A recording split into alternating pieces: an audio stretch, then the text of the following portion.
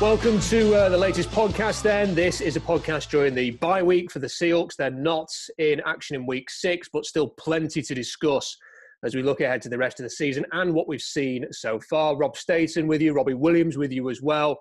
Robbie, the Seahawks are 5-0 going into this bye week. Couldn't be any better. It can be a little bit deceptive, though, a record, because 5-0 sounds great. The Seahawks certainly have played very well on offense. But there are things to work on moving forward if the Seahawks are really going to max out their potential. Because let's not forget, last year they were 10-2. They were very much in the NFC West race. In the end, they didn't win the division. They had a very early playoff exit, as they have done ever since they got to the Super Bowl in the 2014 season. So I think, 5-0 looks great, but there are still areas to improve, aren't there? Yeah, I mean, you can't really ask for much better at 5-0. You could ask for the defense playing a little bit better, but they're finding a way to make the stops when they need to, and this is what championship teams do. They make stops. They win games that they're supposed to win.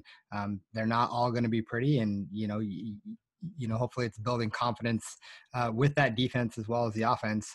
Going forward, when they get in some of these tougher games, they'll be battle tested and ready to go. So really good first quarter of the season for sure. We're going to talk about some of the positives and some of the negatives that we've seen so far this year. But one thing I have noticed, Robbie, that I wanted to sort of flag up in this podcast is that I can see a lot of people, particularly on Seahawks Twitter, that are absolutely determined to talk this defense into not being as bad as it is. It's like, oh, look, they're only graded 19th by DVOA. Oh, look, PFF have graded them as the 6th best defense in the league, which, if you ever needed anything to question the PFF grades, there you go. And, I think with many of these instances, Robbie, it's an average. The Seahawks haven't been tested in the run game, so their run game numbers are down. They probably grade quite highly in that regard. And in the passing defense, they're going to be sort of anywhere between 25 and 32. When you average it out, it kind of looks pretty average. But we know better. We've actually seen the defense. And even if it does grade, higher than 10 other teams in the league or whatever, that doesn't really matter. The problem is if it's as bad as this when you get to the playoffs, if you have to go to Green Bay and win a game, if you have to play the Rams in the playoffs and win a game, there are other teams that they're going to come up against as well. The Saints might be able to move the ball on this defense. That's when you need them to be performing better than they are now, because while it's great to be 5-0, it's the games that matter. The two coming up against the Rams and those playoff games that are going to determine whether this is more of the same from the Seahawks or a step forward from the last few years. I have a really hard time caring about rankings and status. I saw ESPN had us ranked at number 1, and, you could argue us being down to 8, or 9 even.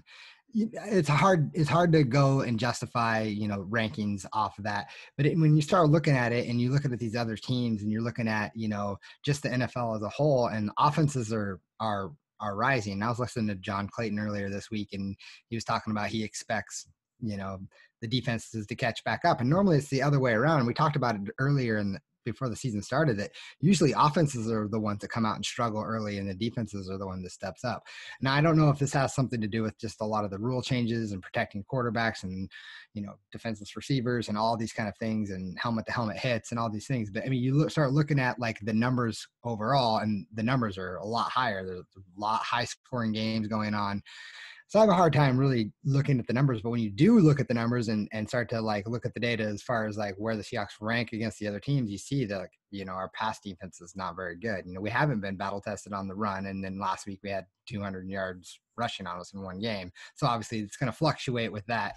It just depends on the teams that are coming. We're coming up with some teams that are going to be playing, that are going to run the football a lot. So I imagine these numbers will be skewed even more. And it's hard for me to get behind numbers on, what people are actually just ranking us. And you look at the data and it makes sense, but it's tough to see where we actually fit. And especially when we're not done adding to this defense. We know this defense isn't done. We're not done adding to it. So hopefully we can get the pieces in place that can help us push forward. We'll talk a bit more about the trade options in a moment. I just want to send this message to anybody who is watching this podcast, who is tempted to send a tweet to Dan Hanzus or anybody else on Twitter because they've dared to put the Seahawks at number 6 in a power ranking. 6 is not bad. If you are in the top 6 for the NFL, that is really good. there's a chance that when he gets to the postseason, the number 6 team can get to the Super Bowl. It is not, if you put him at 16th after that Minnesota game, you could have an issue there. You could send him I actually saw another journalist write an article saying, if you were really annoyed by Dan Hanzus's number 6 ranking in their power ranking, here's another one that one of our guys has put together where the Seahawks are first. And it's like, is that how delicate Seahawks fans are now, that if they're not ranked first in the NFL, look, Dan Hanzus watched the Minnesota game and he saw that if Alexander Mattison gets another half inch and gets a first down there, that's an absolute arse kicking on Sunday night. And you wouldn't have even had them at number 6. So they're 5-0. He's put him at 6. It's completely fair. If you put him at 1, it's fair. You could make a justification based on the way that Wilson's playing. If you put him at 4, it's fair. If you put him at 6 behind the Steelers and the Packers and the Chiefs and the Ravens and whoever else, the Rams, then that's fine as well. 6 isn't bad. Calm down. Enjoy the season. It's not too bad. Right, let's have a look at the rest of the NFC West, because this, they've not played any NFC West opponent yet, Robbie. This is where, for me, the division is going to get sorted. And this is where the Seahawks have to win. They've won the division once in the last 5 years. They have to win the NFC West.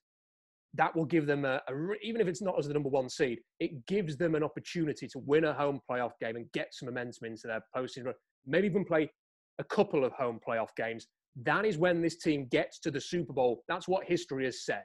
So win the NFC West, give yourself the number 1 or the number 2 seed and the best chance to get through a difficult postseason route. So this is the big moment now. Their next game is against Arizona. They play the Rams and the Niners as well.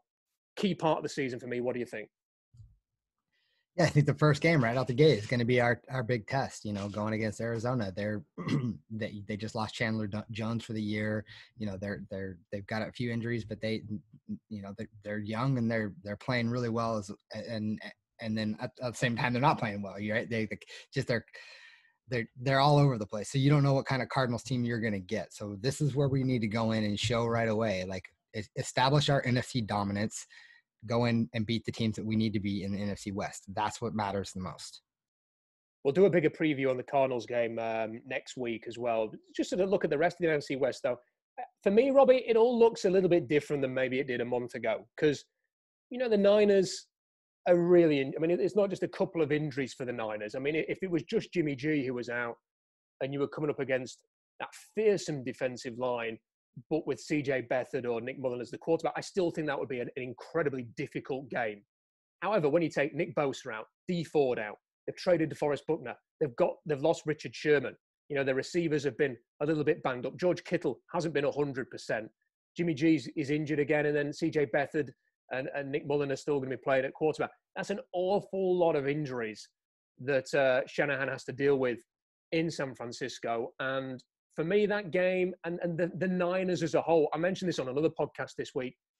I don't want to tempt fate. I really don't want to tempt fate, Robbie, and write them off. But it did just pop into my head a little bit this week that are they going to end up with a top 5 draft pick? Are they going to end up in the top 5 again? Are they going to struggle this year now, end up in the top 5 and fluke their way to Jamar Chase or Penei Sewell or Micah Parsons or one of these? It's a really good draft to be in the top 5 or even a quarterback. Is that going to happen, or are they going to be too good for that? Is this too premature to be talking in those terms? Should I be showing them a bit more respect? Yeah, maybe a little more respect. They've been I don't know if there's been a team that's been as injured as the Niners this year. They've been devastated by injuries, and this is still a good football team, and Kyle Shanahan is still a really good football coach. He's got these guys playing. So, I would probably say give them a little more respect, just the simple fact they are 2-3 right now. They still have a lot of the NFC least games to play as well, so they should win a lot of those regardless of what they have. So.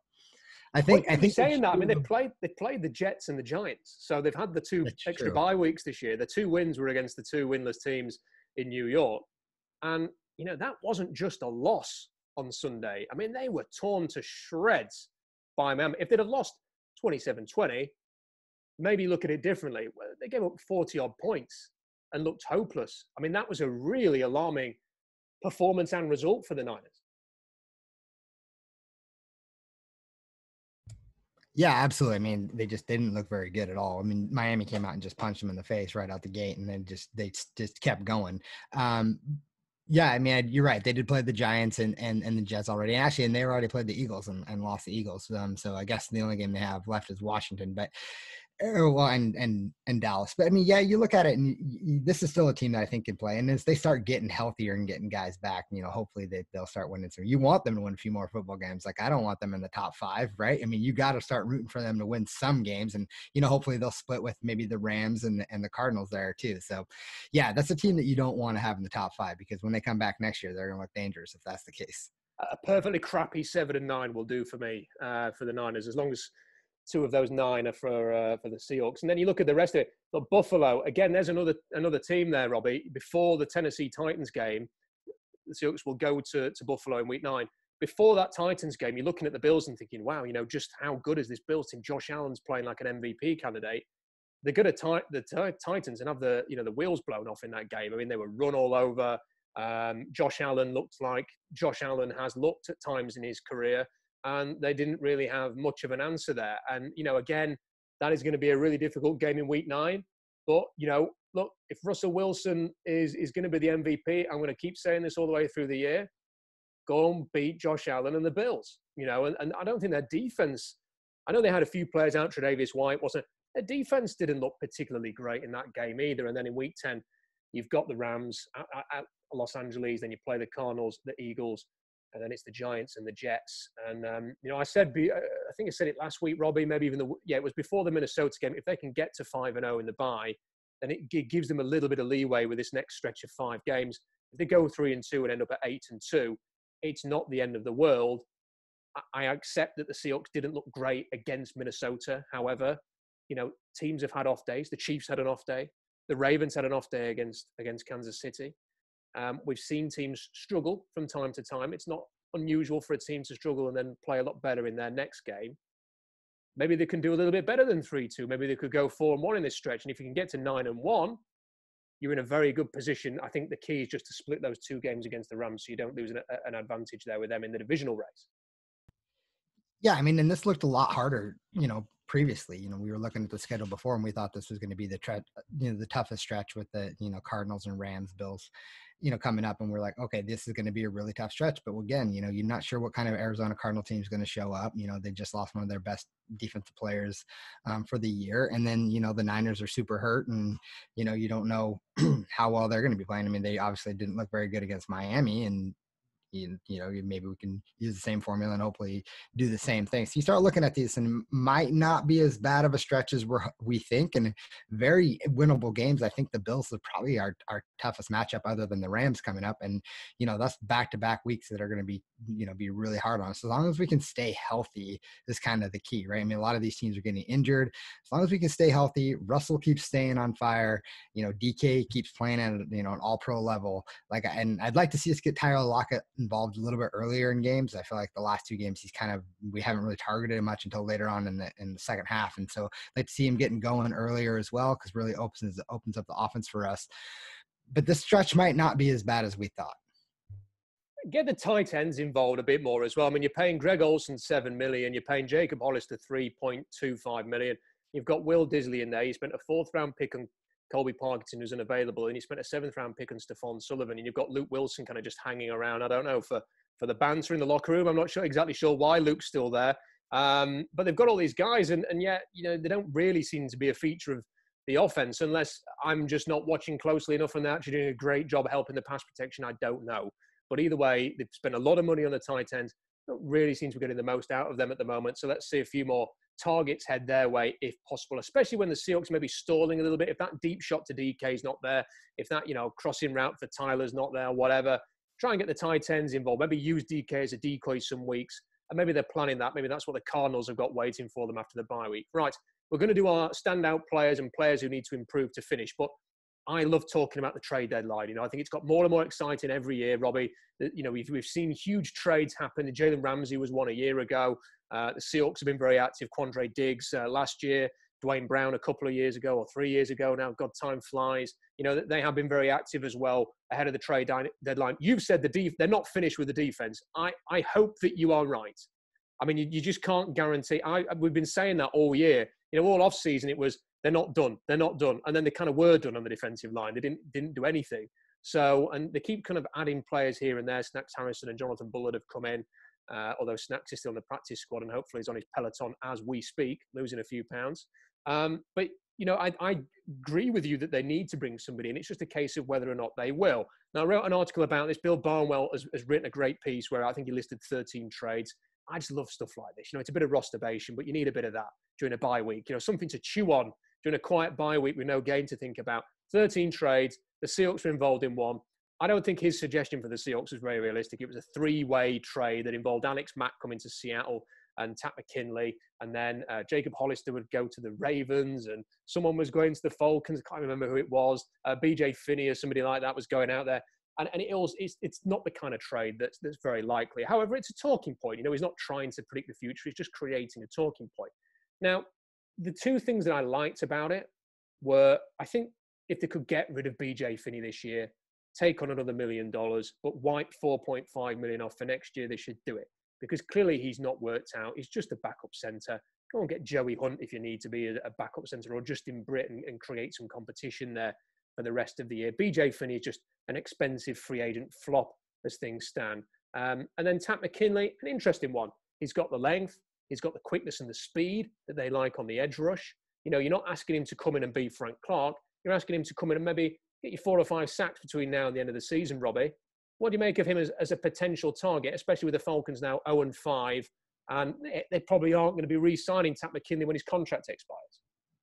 Yeah, I mean, he's a guy I definitely think they're going to move. And I just, the only thing I worry about is I worry that they're going to think he's too much like Benson Mayo, and they're not going to really bring him in for that reason. I don't know. I would love to have the guy on our team. I think any sort of rotational defensive ends that we can get in to really step it up is going to be beneficial for us. But I worry they also are looking at Rasheem Green and coming back from injury and trying to get him rotated back in. And if they're actually going to go out and make a move like this, I don't know if like Alex Mack really makes a lot of sense either.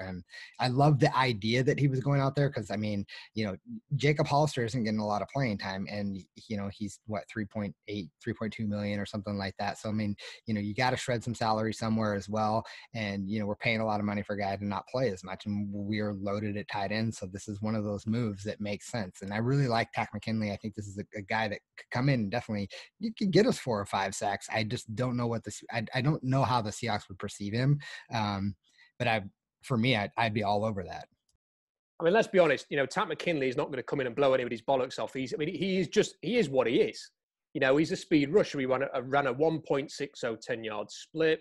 I think he ran a 4.59. He's just got that speed and quickness that the Seahawks currently lack. Benson Mayowa is not a speed rusher. LJ Collier is not a speed rusher. Demontre Moore's not a speed rusher.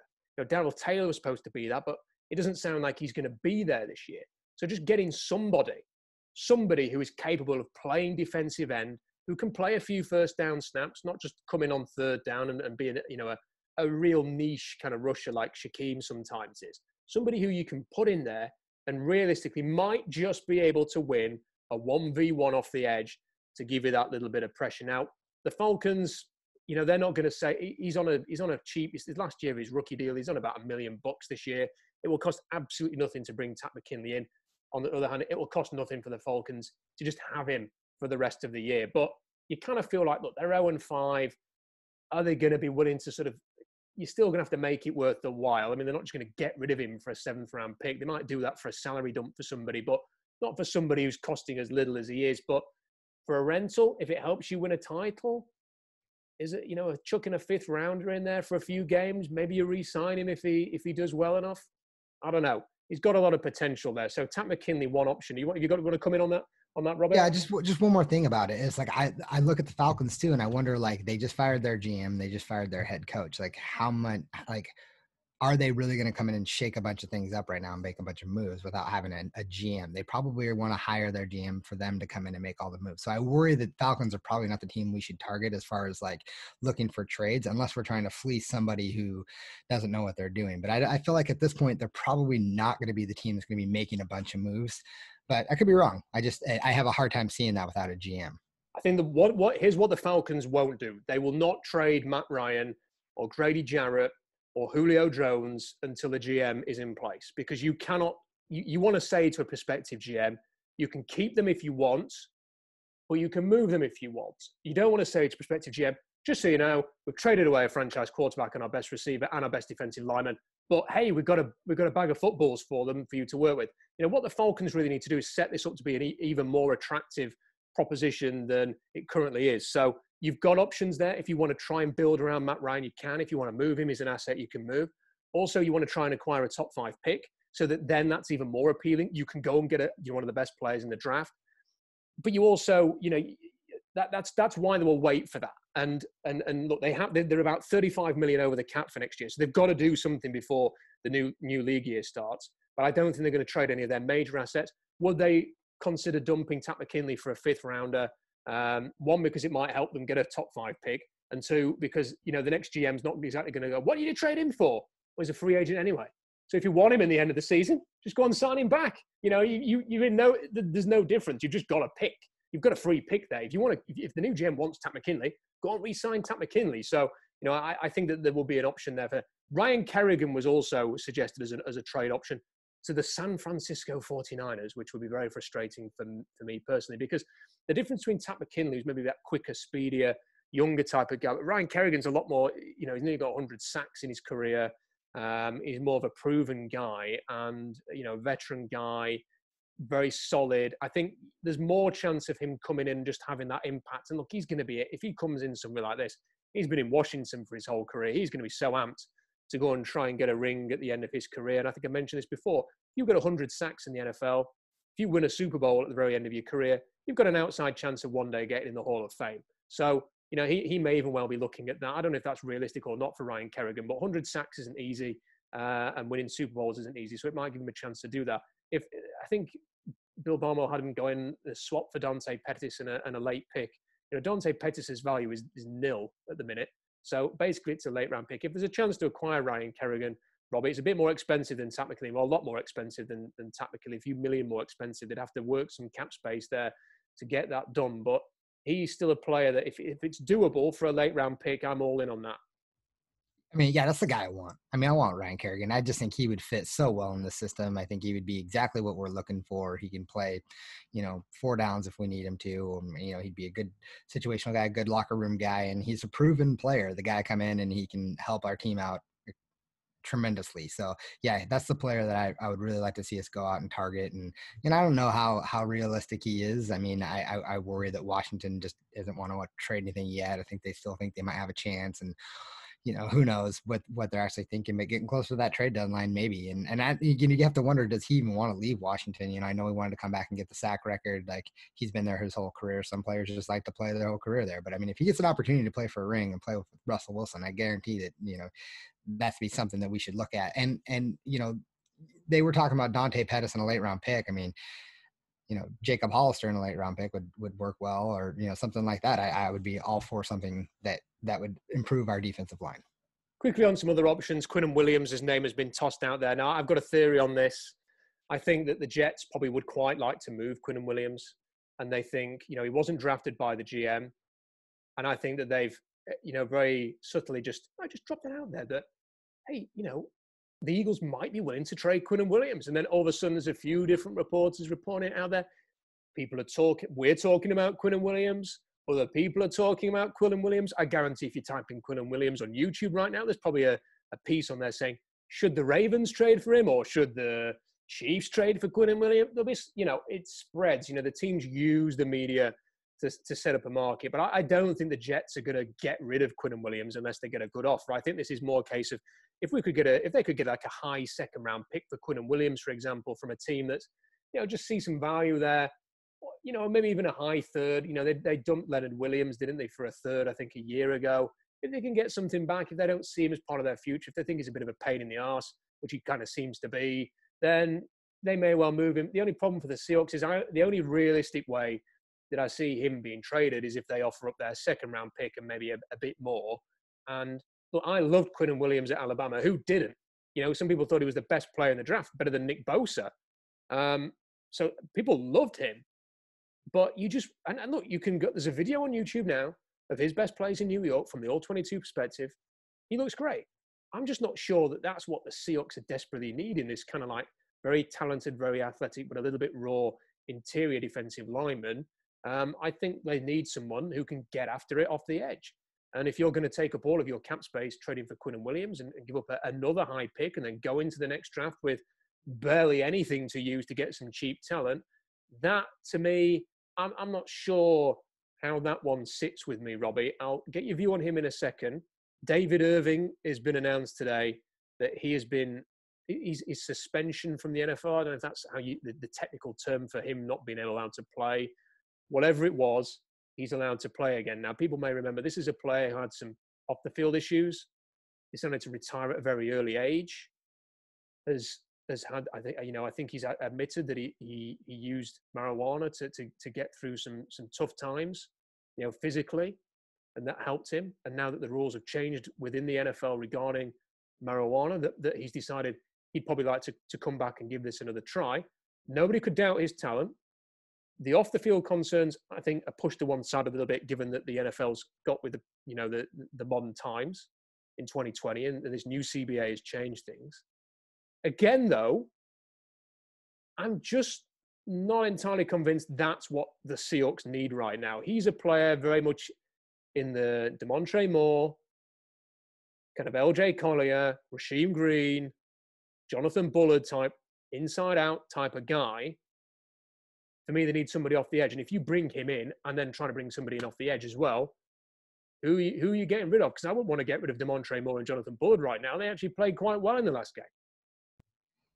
Yeah, I mean, the thing with him is if he can come in and have kind of like an Aldon Smith, impact that he's had already. If he can come in and make that kind of impact for our team, then yeah, you absolutely want someone like that on our team and get someone who can push on the inside and help collapse that pocket, help those outside guys get in a little bit more. It might help, an LJ Collier or, Griffin or whoever it is rushing off the edge. It might give them an opportunity to get home faster if they're getting a better push and they have to focus more on the inside. So yeah, he's a guy that you look at and is, man, if he could just put it together, right? If he could just get it together mentally, that's a guy could come in and he could make some real big impact for us. And I'm all for giving it a shot. I mean, why not? It's week 5 and, or week 6 and you've got cap space, throw a couple million at him, see him come in, see if what he's got left. It's not guaranteed money. You can cut him if it doesn't work out. So yeah, I'm all for bringing him in. I suppose I was saying, who would you get rid of? Luke Wilson. There's no offense. I like Luke Wilson. I enjoy his interviews. I like him. If he had to come in an emergency, he'd be great. If they have a couple of injuries at tight end, bring back Luke. But at the moment, he's not playing any snaps, and that's an issue. They've got Penny Hart, I think, still on the roster. Who they could move. I think there's another cornerback who's on the roster currently because they needed that extra security. With Dunbar being out injured, he could maybe go back to the practice squad. So you have got a bit of flexibility there to bring in Snacks Harrison, to bring in a David Irving, and then to bring on another guy I'm going to come on to in a second. I won't mention his name just for now, but they have got some flexibility there. And look, I'm sat here going, maybe they don't need that kind of player. Who am I kidding? They need everybody. Bring any defensive lineman in that you can get, especially if they've had any success in the league or any talent. If they're at a good age, they've got a point to prove. Bring them in and throw them in there and just get them in that melting pot and see if they can do something. Because this defense, look, the defense is going to hold the team back. The offense is a Super Bowl offense. The defense is not remotely close to a Super Bowl defense. If you can just hit and get an Aldon Smith type impact, even if it's just every 4 games he does something really special because of his physicality and his talent, then maybe it is worth doing. And I need to revise my take as to, do they really need that type of player? Of course they do. They need anybody who can get after the quarterback. Silly me. Right, quickly before we do our standout players that need to improve, what the heck's happening with Josh Gordon, Robbie? David Irving's back. Why isn't Josh Gordon back? I mean, the league's, it's kind of taking the piss a little bit now with this. It's dragged on and on and on and on. It's time that they just let him come back into the league. He's missed 5 games. It'll be 6 weeks after this week that he's missed. He was suspended at the end of last season. It's time to give him one last chance in the NFL. Yeah, I'm baffled. I don't really understand. I honestly thought when we signed him for the 1 year, $1 million deal that we would hear the following week or the week after that the suspension had been lifted and he was going to be free to play. So it's super frustrating. And I mean, you want to talk about our offensive getting better. You add him to the mix and man, all of a sudden we're looking, you're right. We're a Super Bowl winning offense right now, and you add him to the mix. I mean, that's incredible. So yeah, it's time. I don't really know what the holdup is. It's super frustrating. If you follow him on Twitter every week, it seems like he's posting the same thing. Not this week. Not this week. You're just waiting for it to happen. So I don't really know what the deal is there. I have no insight on that. I just had a quick look on Twitter to see if anything had happened while we were live on the air, so we could have a bit of breaking news reaction there, Robbie. But no, sadly not. Just another tweet saying that the Seahawks are now 15th on defense according to DVOA. So everything's okay, guys. The defense is middle of the road. Actually, it's 15th. It's great. It's fine. That was a 15th in the NFL performance you saw against the Minnesota Vikings there when they couldn't stop anything. So everything's all well. The Seahawks are going to win the Super Bowl. Right, let's talk about our first quarter standout players, but it's quarter point. It's 4.1, isn't it? It's 5. It's just call it 5. It's 5 after 5 games. We're into the bye week, Robbie. Standout players for you, with the exception of Russell Wilson, because if you state you're just stating the obvious. You're not allowed to have Russell Wilson. Give us a couple of names that have really stood out for you so far. Yeah, I mean, you can't go with Russ. Obviously, that doesn't count. But I'm going to go DK Metcalf. I mean, what a second year he's having. I mean, you look at the stats and stuff about him and how he's right up there with Julio early in his career. And, I don't remember who it was. It was Jamal Adams. I think he said, he's the next Megatron or whatever. And that might not be the case, but man, he's playing so good. And he's got frustrating drops, but how awesome is it to have that true big wide receiver, number one receiver that Russ can rely on to pair with Tyler Lockett. It's just great to have. And he's a standout these first 5 games. And then I'm going to go something that's going to be a little off the cuff here. I am going to give kudos to the offensive line.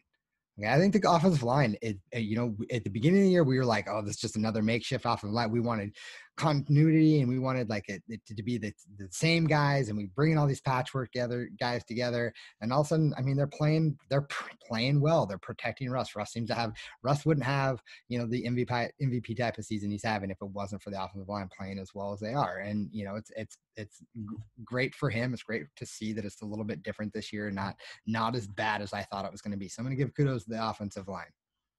Yeah, I think we're kind of on the same page because I'd actually picked what you picked all 5 of the offensive linemen and maybe some of the backups as well. So you kind of cheated there and picked a whole line. I was going to give kudos to Damian Lewis, who, when I interviewed him before the draft, was immediately impressed. I kind of wish that they'd had a chance to really, and look, without wanting to go over old ground, I wish that they'd addressed the defense in free agency, because when you looked at this draft, it was very good early on the offensive line and the skill positions. So it's hard to watch Chase Claypool score 70 touchdowns against the Eagles or whatever it was, a player we talked about. It's hard. I know that they've replaced Clyde Edwards-Helaire with Le'Veon Bell, and I think the Chiefs may live to regret that decision personally. But he's looked good, and he was a player who was very talented and available. Jonathan Taylor, the running back, was another player. I think they call him Jonathan Stewart there.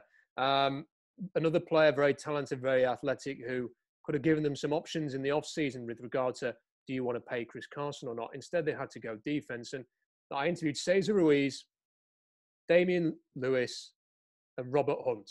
Robert Hunt's playing very well in Miami. He looked great against the 49ers, which I like to see. Cesar Ruiz, I've not had a chance to watch him. I don't even know if he's featured that much so far, but just looked amazing at Michigan. And Damian Lewis, who looked amazing at LSU. Now, look, the offensive line's playing well, so I don't want to sound like I'm nitpicking a little bit here, but how good would it have been to see a couple of those guys, for the long term, filling up that offensive line? But Damian Lewis has been terrific in the run game, and he's not been great in the pass protection like some of the other guys, but he had a really good pass pro game against the Dolphins, I think. So kudos to him for coming in as a rookie with no proper off-season or OTAs, and off-season, pre-season, no OTAs, and doing the business. And the other guy that I wanted to pick out was Demontre Moore, because this is a guy who, for all intents and purposes, was sat on his backside, during camp doing nothing. As far as I was watching repeats of Breaking Bad on his sofa, on his couch, and then got a call from the Seahawks the minute that Jadeveon Clowney went to the Titans, and the next day he was in there preparing to play the opening game against the Atlanta Falcons. And he's always been talented. Going back to his time at Texas A&M, he was very, very talented, Robbie.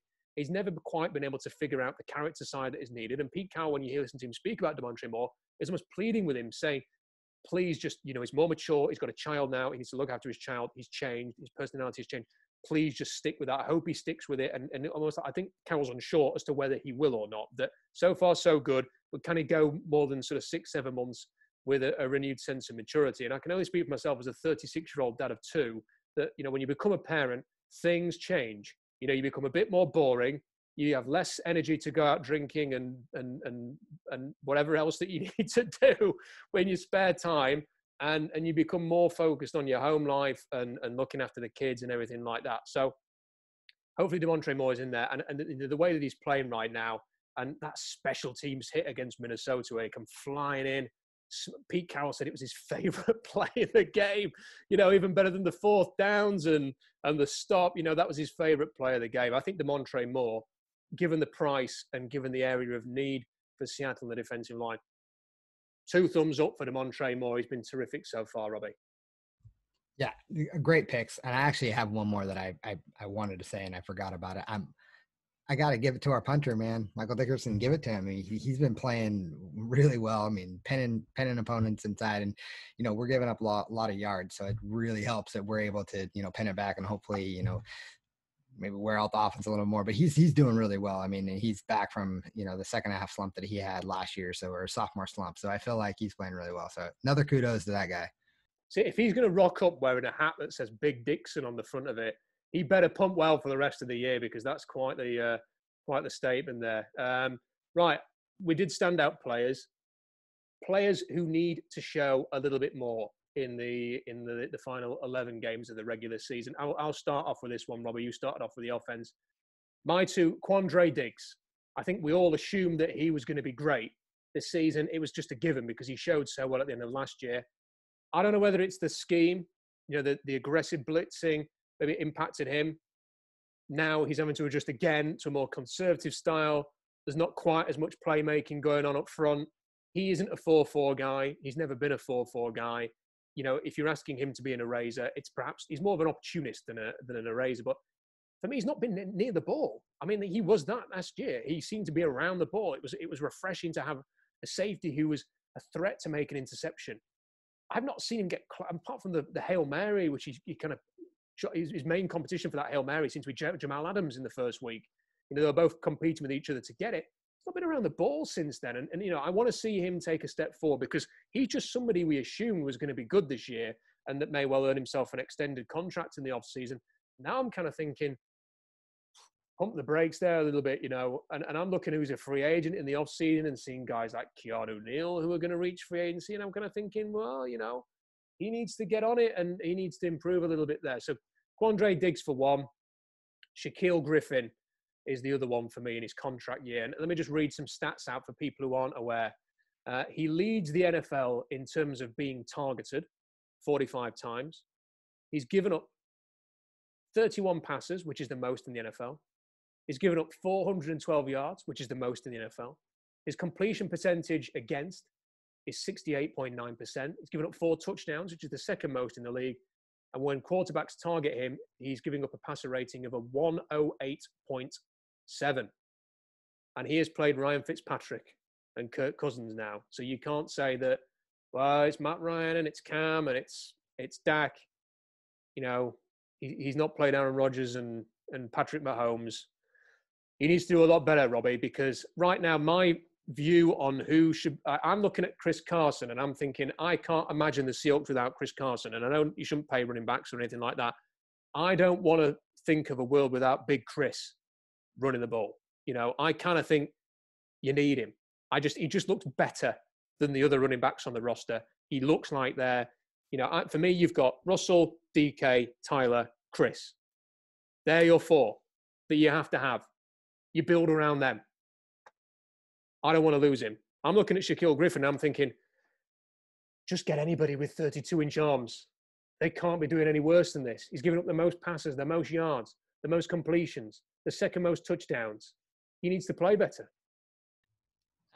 I totally agree. You hit 2. I was going to use those 2 guys as well. So that's I'm gonna go different just because you said those 2. I don't want to be a total homer and say the same guys. But first of all, Griffin needs to play 100% better. And I know that he has. It seems like he's had a couple moments where he's been playing better, but man, he's getting picked apart a lot, and he's one of the reasons why our defense is getting shredded.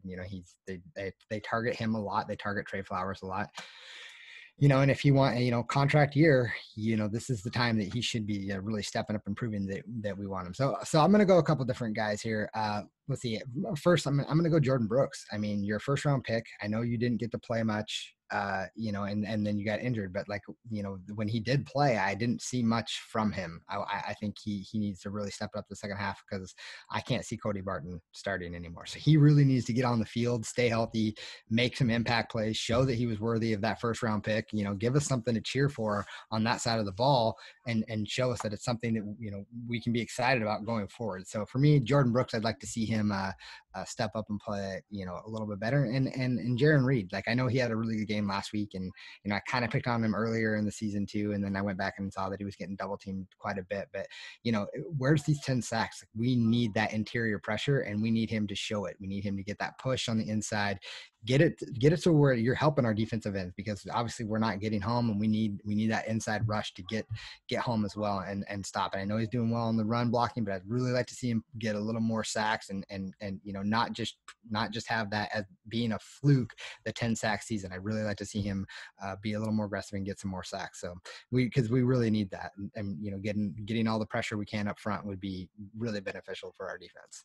And of course, we can agree that if there is going to be an MVP for the Seahawks after 5 games, it has to be Russell Wilson. But I don't know if anybody saw this, but he did a podcast with Bill Simmons this week, and he was kind of asked about what he does with Sierra during their downtime. And he says, we enjoy going on a date night, and I just like to stare into her eyes because I'm an old romantic that way. And I'm thinking, Russell, can you not just go through one interview without sounding like the cheesiest bloke on the planet? You're married to a supermodel, superstar singer, and you're the best quarterback in the NFL after 5 games. How are you those things, but one of the least cool people on the planet at the same time? But we love him for it, so we'll let him off.